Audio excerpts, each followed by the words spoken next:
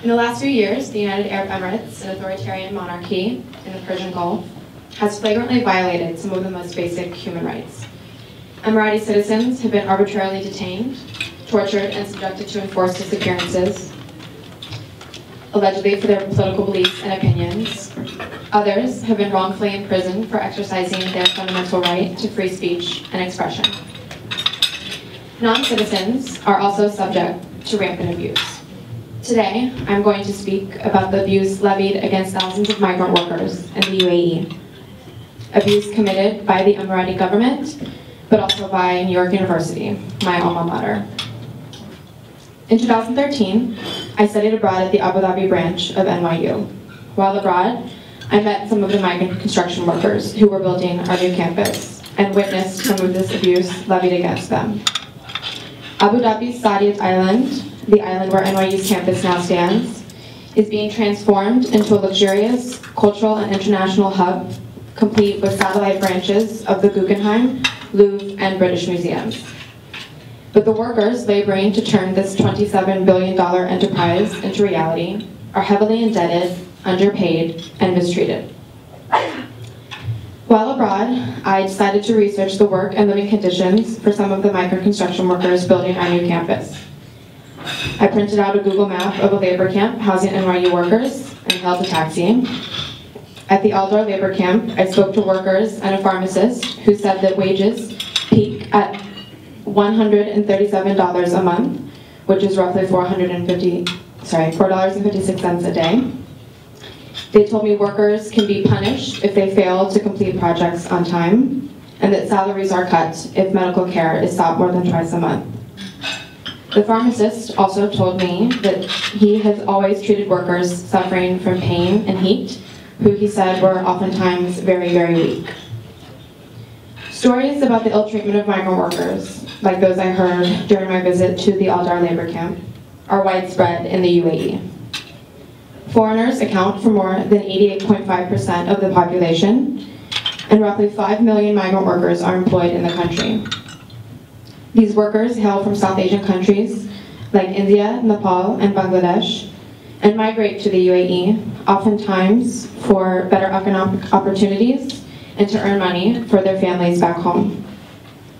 But human rights groups like Human Rights Watch, journalists from the New York Times and The Guardian have documented their mistreatment for years.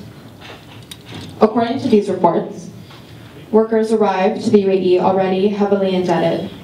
They pay exorbitant recruitment fees to seek employment and are rarely reimbursed when they arrive.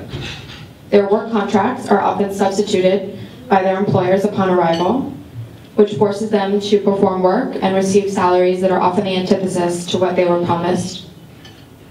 All migrant workers are governed by the kafala system of sponsorship-based employment, which tethers a migrant worker to his employer's visa and renders them extremely vulnerable to abuse. Workers cannot change or leave jobs without their sponsor's permission, and employers routinely confiscate passports and withhold or simply fail to pay wages entirely to keep workers in check. Furthermore, there is no minimum wage in the UAE for migrant construction workers, and the right to strike is criminalized, despite it being a fundamental right entitled to all workers. If workers do strike, they are often deported, as was the case with more than 200 NYU workers who were beaten, tasered, and summarily deported after they protested 2 years ago this month. The workers who built NYU's campus in the UAE were severely mistreated, like some of the stories that I heard. Earlier this year, an investigation revealed that of the 30,000 workers who built the NYU Abu Dhabi campus, roughly 10,000 were completely exempt from the wage and living protections the Emirati government and NYU had promised. 25,000 were estimated to have paid recruitment fees as high as $3,000, and not a single worker has been reimbursed.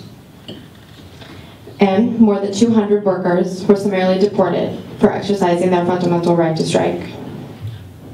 Human rights groups like Human Rights Watch, the UN's International Labor Organization, have forcefully condemned the UAE's labor practices, which can create conditions that exact workers to endure conditions that are conducive to forced labor.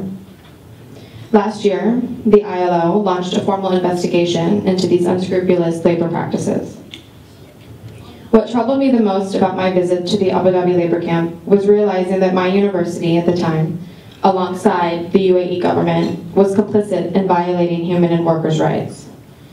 In light of the UAE's track record and the egregious human rights abuses that it commits, it is a hypocrisy for the UAE to sit on the UN's Human Rights Council. The UAE government and international entities like the NYU, the Guggenheim, the Louvre, and the British Museum depend on thousands of migrant construction workers to turn their construction and modernization projects into reality. Yet these actors simultaneously turn a blind eye and violate the human rights of those on whom they depend. Thank you.